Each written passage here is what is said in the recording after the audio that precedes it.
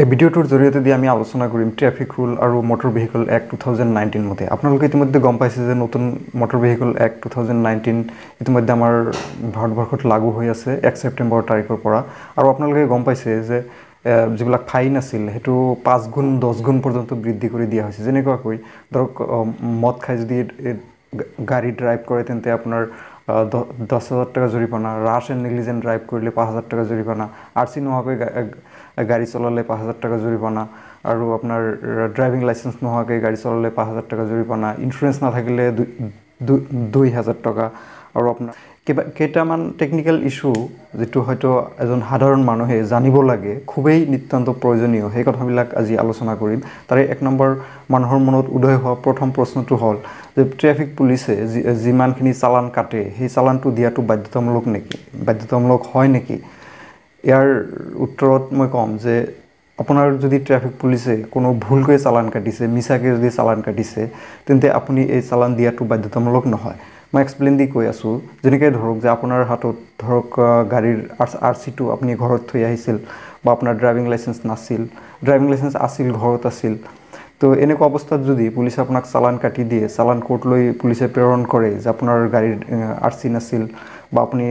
Driving licence নাই, তেতিয়াহ'লে আপুনি সেই চালানৰ পইচাটো দিয়াটো বাধ্যতামূলক নহয়। তাৰ পৰিৱৰ্তে আপুনি পুলিচৰ এই চালানটোক আপুনি চেলেঞ্জ কৰিব পাৰে। ইন শ্বৰ্টলি আপুনি জানি ৰাখক যে পুলিচে যিখিনি চালান আপোনাক কাটিছে এইটো দিয়াটো বাধ্যতামূলক নহয়, এইটো আপুনি চেলেঞ্জো কৰিব পাৰে। চেলেঞ্জ কৰি যদি আপুনি কোৰ্টত প্ৰুভ কৰিব পাৰে যে আপোনাৰ কোনো ভুল নাছিল, আপোনাৰ হাতত RC আছিল, আপোনাৰ হাতত ড্ৰাইভিং লাইচেন্স আছিল, তাৰমানে ধৰক আজি 13 মে 2020 চন, ধৰক আজি যদি পুলিচে আপোনাক চালান কাটিছে যে আপোনাৰ ড্ৰাইভিং লাইচেন্স নাই, আপোনাৰ RC নাই, বা আপোনাৰ পলিউশ্যন চাৰ্টিফিকেট নাই, এইটো কোৰ্টলৈ গৈছে চালানটো। কোৰ্টলৈ যোৱাৰ পিছত আপুনি যদি প্ৰুভ কৰিব পাৰে কোৰ্টত যে আজিৰ তাৰিখ মানে 13 মে 2020 চনৰ আগত আপোনাৰ কি আছে, ড্ৰাইভিং লাইচেন্স ইছ্যু কৰা আছে, ইঞ্চুৰেঞ্চ আছে, আপোনাৰ গাড়ীৰ ৰেজিষ্ট্ৰেশ্যন নাম্বাৰ আছে, তেতিয়াহ'লে কোৰ্টে আপোনাৰ সেই পুলিচে কাটা চালানটো নাকচ কৰি দিব। কোৰ্টত আপুনি চেলেঞ্জ কৰি আপুনি চালানটো কেঞ্চেল কৰিব পাৰে যদি পুলিচে ইলিগেলি বা ভুল চালান কাটিছে।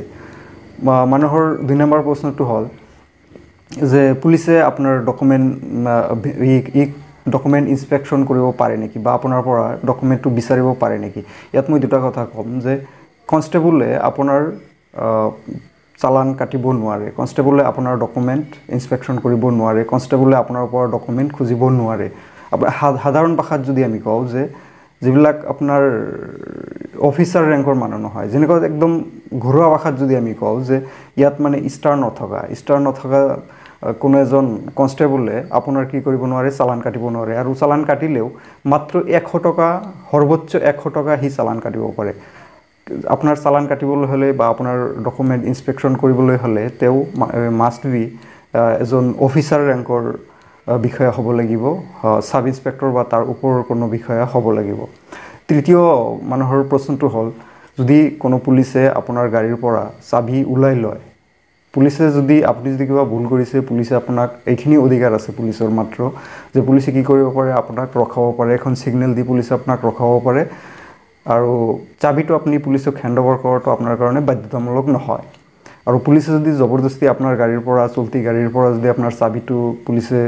লৈ লৈছে, তেতিয়াহ'লে আপুনি পুলিচৰ এগেইনষ্টত কমপ্লেইন কৰিব পাৰে, ঊৰ্ধ্বতন বিষয়াৰ ওচৰত আপুনি কমপ্লেইন কৰিব পাৰে। আৰু আপোনাৰ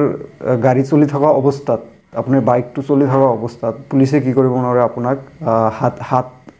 হাতটো ধৰি আপোনাক গাড়ীৰ পৰা নমাবলৈ চেষ্টা কৰিব নোৱাৰিব,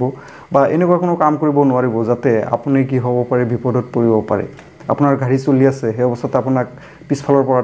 পুলিচে টানি ধৰিব নোৱাৰে। এনেকুৱা কৰাটো অপৰাধ, আপুনি পুলিচৰ এগেইনষ্টত আপুনি কমপ্লেইন কৰিব পাৰে। আইনত কোনো প্ৰভিজন নাই যে পুলিচে জবৰদস্তি আপোনাৰ পৰা অন দ্য স্পটত চালান দিব লাগে। আৰু কোনো পুলিচে যদি আপোনাক কয় যে অন দ্য স্পটত চালান দিব লাগে, যেনেকৈ ধৰক আপুনি গাড়ীৰ ড্ৰাইভিং লাইচেন্স নোহোৱাকৈ যদি আপুনি গাড়ী চলাই আছে, তেতিয়া আপোনাক 5,000 টকা পুলিচে চালান কাটি দিবও পাৰে। কিন্তু সেই চালানটো পুলিচে ক'ব নোৱাৰিব যে আপুনি ইয়াতে মানে এতিয়াই জমা দিব লাগে বা অন দ্য স্পটত জমা দিব লাগে। আপোনাক কি কৰিব, সময় দিব লাগিব, 15 দিনমান সময় দিব লাগিব। আৰু তেতিয়াও যদি আপুনি নিদিয়ে তেতিয়া কি কৰিব লাগিব পুলিচে সেই চালানটো কোৰ্টলৈ প্ৰেৰণ কৰিব কোৰ্টৰ পৰা নোটিছ অহাৰ পিছত আপুনি কোৰ্টত যাই সেই চালানটো আপুনি জমা দিব পাৰিব আৰু কেনেবা পৰিস্থিতিত ধৰক যদি পুলিচে কি কৰিলে আপোনাৰ ডকুমেণ্ট আছে আপোনাৰ ঘৰত আছে আপুনি কৰবাত থৈ আহিছে ডকুমেণ্ট পুলিচে কি কৰিব নোৱাৰিব আপোনাক লগে লগে বাইকটো আপোনাক জব্দ কৰিব নোৱাৰিব কাৰটো জব্দ কৰিব নোৱাৰিব আপোনাক সময় দিব লাগিব ডকুমেণ্টটো আপোনাক দেখাবৰ কাৰণে পুলিচে 15 দিন মান সময় দিব লাগিব 15 দিনৰ ভিতৰত আপুনি পুলিচক ডকুমেণ্ট দেখাব পাৰিব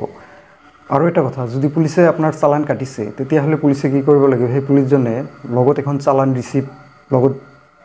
ৰাখিব লাগিব আৰু আপোনাৰ যে কি কাৰণত চালান কাটা হ'ল আৰু আপোনাৰ চালানৰ এটা কপি আপোনাক জমা দিব লাগিব আৰু যদি চালানৰ কপিটো জমা নিদিয়ে তেতিয়া ইলিগেল এই সম্ভাৱনা থাকে যে পুলিচে আপোনাক ইলিগেলি চালান কাটিছে আৰু যদি আপোনাৰ ৰিচিপ্টটো জমা নাৰাখে পুলিচে তেতিয়াহ'লে কি কৰিব লাগে এখন ইলেক্ট্ৰনিক চালান ইলেক্ট্ৰনিক মেচিন পুলিচে হয়তো কৰি পুলিচে ই চালান পুলিচে লগত ৰাখিব লাগিব গতিকে আলোচনাত মই কি ক'লোঁ প্ৰাইম মুখ্য পইণ্টকেইটা সেইকেইটা আপুনি আকৌ জানি ৰাখক এক নম্বৰ হ'ল যে আপোনাৰ কি কৰিব নোৱাৰিব গাড়ীৰ পৰা চাবিটো পুলিচে খুলি ল'ব নোৱাৰিব 2 নম্বৰ হ'ল যে পুলিচে আপোনাক কি কৰিব নোৱাৰিব আপোনাৰ ডকুমেণ্ট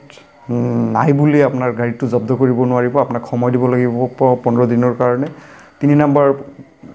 এইটো হ'ল পইণ্টটো হ'ল যে পুলিচে কি কৰিব নোৱাৰিব আপোনাৰ অন দ্য স্পটত আপোনাক চালানৰ পইচা অন দ্য স্পটত কালেকশ্যন কৰিব নোৱাৰিব পুলিচে পইচা কালেকশ্যন কৰাৰ অধিকাৰ নাই পুলিচে জাষ্ট কি কৰিব পাৰে পেনাল্টিটো লগাব পাৰে পেনাল্টিটো আপুনি কোৰ্টতো দিব পাৰে আৰু চতুৰ্থ হ'ল যে পুলিচে যিমানখিনি আপোনাক পেনাল্টি লগাইছে আপুনি যদি ভাবে যে পুলিচে ভুল চালান কাটিছে বা মিছা চালান কাটিছে আপুনি পুলিচৰ চালানটোক আপুনি কোৰ্টত চ্যালেঞ্জ কৰিব পাৰে পুলিচে লগোৱা চালানটো বা এই অৰ্ডাৰটো পুলিচ আপনাৰ সুপ্ৰিম কোৰ্টও নহয় পুলিশ পাৰ্লিয়ামেন্টও নহয় যে পুলিশেৰ এই অৰ্ডাৰটুক আপনি চ্যালেঞ্জ কৰব নোৱাৰে আপনি ইজিলি চ্যালেঞ্জ কৰিব পাৰে যদি আপনি ইলিগেল বুলি ভাবে যে পুলিশে আপনাক ইলিগেলি চালান কাটিছে আপনি ইজিলি আপনি কোর্টত যাই আপনি চ্যালেঞ্জ কৰিব পাৰে গতিকে আশা কৰো ভিডিওটো ভাল লাগিল যদি ভাল লাগিছে এই ভিডিওটোৰ এটা পইণ্ট যদি ভাল লাগিছে লাইক কৰি দিব চেনেলটো যদি নতুন আহিছে সাবস্ক্ৰাইব কৰিব শেয়াৰ কৰিব ধন্যবাদ সত্যমেৱ জয়তে